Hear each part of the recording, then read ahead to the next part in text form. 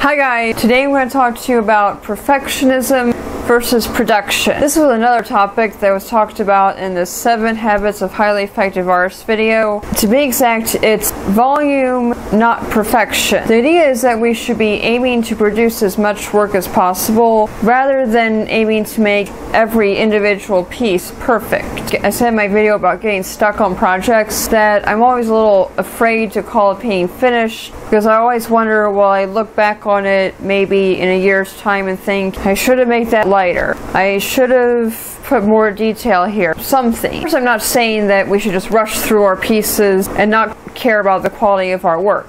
I care a lot about the quality of my work. I even made a video about a card up here somewhere. What I am saying is that maybe we, or I, need to not worry so much about every minute detail in a piece, because as was said in that lecture, the more pieces you produce, the faster you improve anyway, so those things that we're not clear on, we may be agonizing over, will become more clear over time. I personally think quality is more important than quantity when it comes to my work. I would rather do a dozen really good pieces in a year than 50 so-so ones. But buyers and collectors like to see a large body of work when they come to an artist's website. And I have to admit, when I go to other artists' websites, seeing lots of paintings always impresses me a lot more than seeing just a few paintings or drawings, even if those few paintings or drawings are amazing. So, do perfectionist tendencies ever get in the way of producing work for you? Tell me your story in the comments, please. Watching, give this video a thumbs up if you liked it.